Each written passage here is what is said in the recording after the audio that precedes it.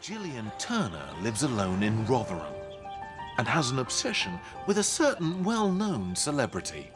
He presents, he sings, he acts, he dances, and he's got a great big forehead that covers half his face. Who could it be but Anthony David McPartlin? Who be he? But Gillian has a surprising reaction to Ant's on-screen partner, Declan Donnelly. And she has come up with a novel solution to liking only one half of TV's favourite duo.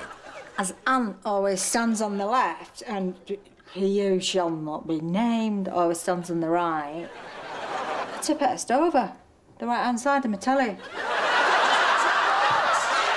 Just really tense a bit. Gillian has the biggest collection of Ant and Dec memorabilia outside of Newcastle. Of course, I bought his autobiography.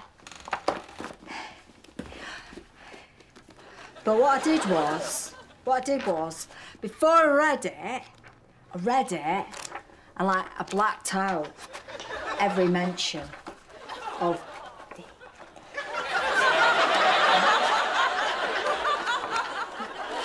no. Of this one.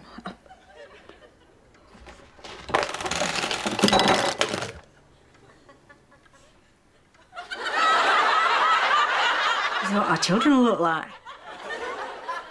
Not just a fan of Ant McPartlin's TV work, Gillian is also a huge fan of his music. Ant's got a beautiful voice. What I do, whenever I listen to his songs, I turn the volume down whenever it is singing. Psych!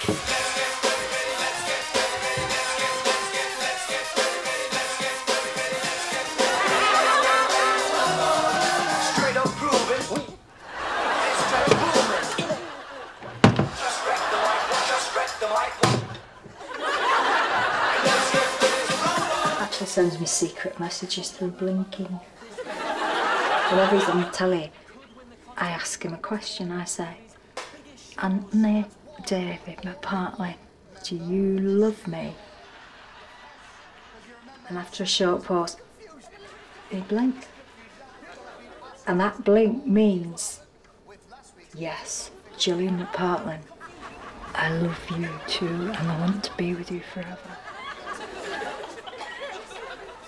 All we have to do is kill Dec. Then I make the television.